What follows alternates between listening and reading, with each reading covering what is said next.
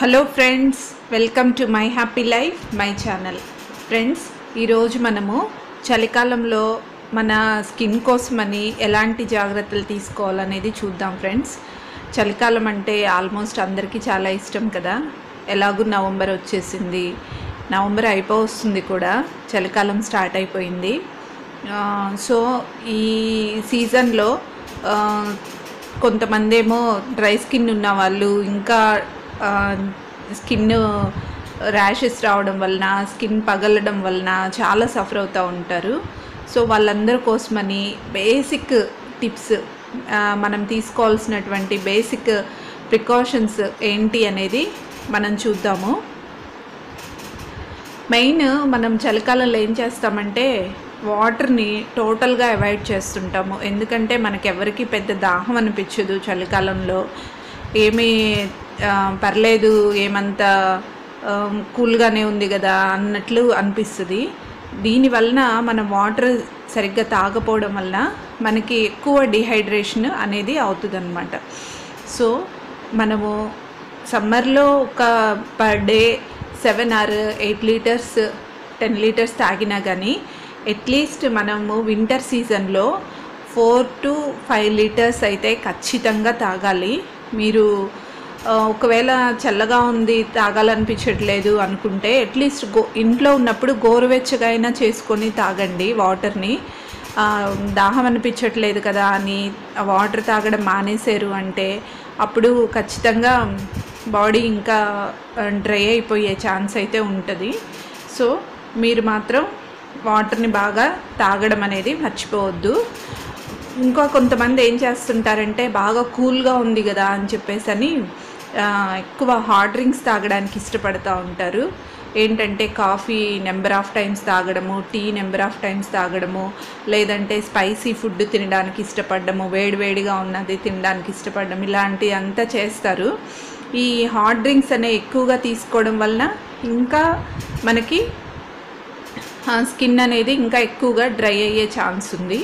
So మీరు అంత ఎక్కువగా కాకుండా కొంచెం నార్మల్గానే ఈ హాట్ డ్రింక్స్ తీసుకోవడానికి ట్రై చేయండి. పర్ డే 2 or 3 టైమ్స్ చాలు. తర్వాత మెయిన్ ఇంకొకటి ఏంటంటే మనము స్నానం చేసేటువంటి వాటర్లో మనము కొన్ని ఆయిల్స్ కానీ కలుపుకొని స్నానం చేసామంటే అది చాలా బాగా పనిచేస్తుంది మన స్కిన్కి. ఇక్కడ నేనేం చూపిస్తున్నానంటే ఒక టంబ్లర్లోకి వాటర్ తీసుకున్నాను, దానిలోకి ఆల్మండ్ ఆయిల్ ఒక 2-3 డ్రాప్స్ వేసాను. నెక్స్ట్ ఎసెన్షియల్ ఆయిల్ కూడా ఒక 2-3 డ్రాప్స్ వేసాను. ఇది మనకి కొంతమందికి ఏంటంటే స్నానం చేసే బకెట్లో ఈ వాటర్ కలుపుకొని స్నానం చేస్తే మరీ గ్రీజీగా ఉంటుంది కదా అన్న ఫీలింగ్తో ఉంటారు. అలాంటి వాళ్ళు ఏం చేయొచ్చు అంటే స్నానం అయిపోయిన తర్వాత ఇలా కలుపుకున్నటువంటి వాటర్ని బాడీ మొత్తం కానీ అప్లై చేసుకున్నారు అంటే అప్పుడు ఎలాంటి పగిలిన స్కిన్ ఎఫెక్ట్, మంట అనేది ఏమీ ఉండదు అన్నమాట. మీరు పడుకునేటప్పుడు ఏం చేయొచ్చు అంటే మన దగ్గర ఉన్నటువంటి కొబ్బరి నూనె కూడా బెస్ట్ మాయిశ్చరైజర్గా పనిచేస్తుంది అని ఎంతమందికి తెలుసు ఫ్రెండ్స్? మీరు మీ దగ్గర ఉన్నటువంటి కోకోనట్ ఆయిల్ని వాడుకోవచ్చు, ఆల్మండ్ ఆయిల్ని వాడుకోవచ్చు. ఆల్మండ్ ఆయిల్ అయితే ఇంకా చాలా బాగా పనిచేస్తుంది, ఎందుకంటే దీనిలో విటమిన్ ఈ బాగా ఉంటుంది కదా. అందుకని విటమిన్ ఈ మనకి బాడీకి, స్కిన్కి చాలా బాగా మంచిది అన్నమాట. ఈ ఆయిల్ చూసారా, నేను ఈ ఆయిల్ని చాలా ప్రిఫర్ చేస్తాను, నాకు చాలా ఇష్టము ఈ పతంజలి ఆయిల్, తేజస్ తైల్ అని. దీన్ని కూడా వాడుకోవచ్చు. ఇది ఎసెన్షియల్ ఆయిల్ ఏంటంటే మీకు కనిపిస్తుందో లేదో, థెరప్యూటిక్ యూస్కి ఇది చక్కగా పనిచేస్తుంది అని చెప్పేసి అని మెన్షన్ చేశారు దీని మీద. నిజంగానే ఫ్రెండ్స్, ఒక్క 2-3 డ్రాప్స్ ని వాటర్లో కలుపుకొని మన స్కిన్ మీద కానీ అప్లై చేసుకుంటే మంచి ఫ్లేవరు, ఒక ఫ్రెష్నెస్ వస్తుందన్నమాట. మనము ఈ ఎసెన్షియల్ ఆయిల్ని మిక్స్ చేసుకొని స్నానం చేయడము లేదా బాడీ మీద అప్లై చేసుకోవడం వలన ఆ ఫ్రాగ్రెన్స్ తోటి మంచి ఫ్రెష్ ఫీలింగ్ వస్తుంది. చక్కగా మంచిగా ఏమంటే హ్యాపీగా ఉంటుంది అన్నమాట.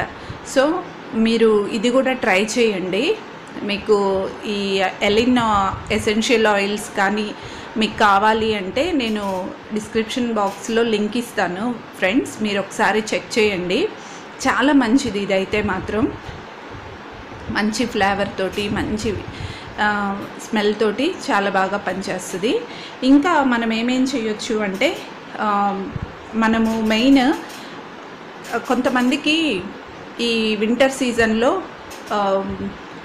కాళ్ళు బాగా పగులుతూ ఉంటాయి, మడాలు అంటారు కదా, మడాలు, తర్వాత ఇంకా ఎల్బో దగ్గర మోచేతి దగ్గర స్కిన్ కొంచెం రఫ్గా ఉన్న వాళ్ళకి, మోకాళ్ళ దగ్గర అలా స్కిన్ అక్కడ రఫ్గా ఉండడం వలన బాగా ఎంత ఆయిల్ ఇలా వాటర్లో కలుపుకొని వాడినా అంత యూజ్ ఉండదు.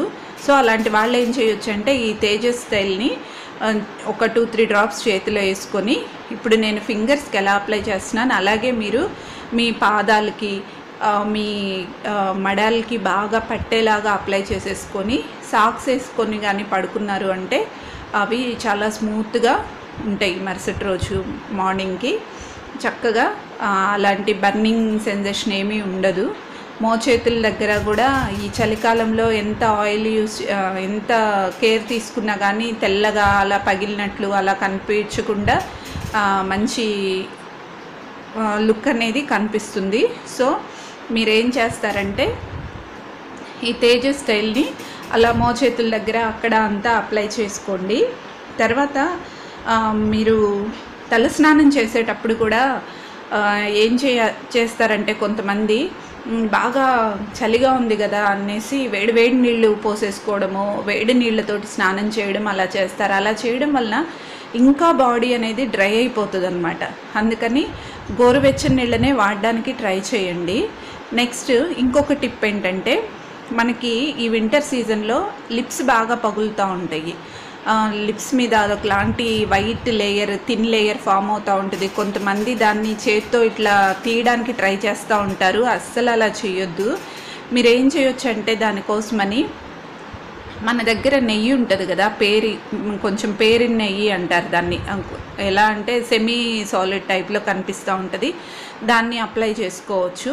లేదంటే ఫ్రెష్గా తీసినటువంటి వెన్నను కూడా అప్లై చేసుకోవచ్చు. ఇవేవి అందుబాటులో లేని వాళ్ళు ఇలా నీవియా cream, నీవియా lip care, lip balm, కొన్ని చాలా లిప్ బామ్స్ నవ్వేడేస్ మార్కెట్లో అవైలబుల్ ఉన్నాయి కదా. సో మీరు ఏదైనా సరే ట్రై చేయొచ్చు అనమాట. లిప్ బామ్ కొంచెం కలర్ఫుల్గా కనిపిస్తే బాగుంటుంది అనుకున్న వాళ్ళు ఇలా చెర్రీ షైన్ ఉన్నవి కూడా మనకి మార్కెట్లో అవైలబుల్ ఉన్నాయి. సో మీరు వాటిని కూడా అప్లై చేసుకుంటే కొంచెం లిప్స్ కూడా పింక్గా కనిపిస్తుంది. అది ఇష్టం ఉన్న వాళ్ళు అలా చేయొచ్చు. లేదు అనుకున్న వాళ్ళు చక్కగా ప్లెయిన్ లిప్ బామ్ అప్లై చేసుకోవడము మంచిది. లేదు అంటే అసలు నైట్ టైం పడుకునేటప్పుడు మనము ఆ పేరిన నెయ్యి కానీ అప్లై చేసుకున్నామంటే దానంత మంచిది ఇంకొకటి ఏమీ ఉండదు ఫ్రెండ్స్.